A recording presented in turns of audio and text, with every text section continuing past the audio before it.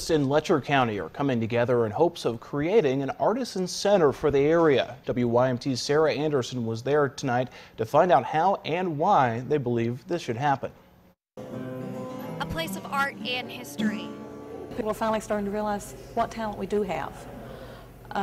It's not something that has been recognized, I don't think, and I think it's time.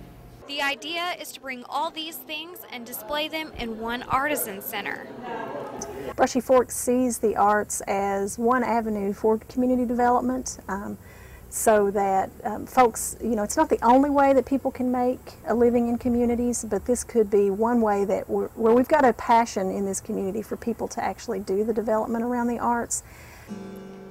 Mike Dixon built this guitar with his own 2 hands. He says the tree was over 500 years old.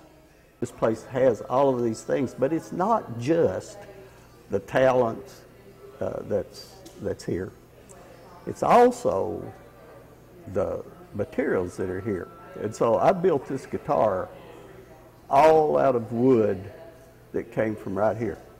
These artists are searching for grants in order to put their plan into action, and Morgan says this group has what it takes. I do think they have the energy it requires, and I see talent there.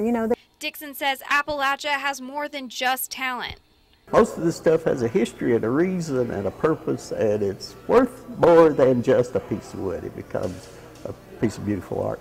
The idea of this center is just a vision, but I feel like if we don't try it all, we're already a failure.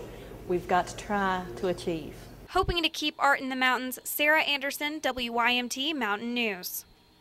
And the group plans to rely on fundraisers, scholarships, and grants for funding the center.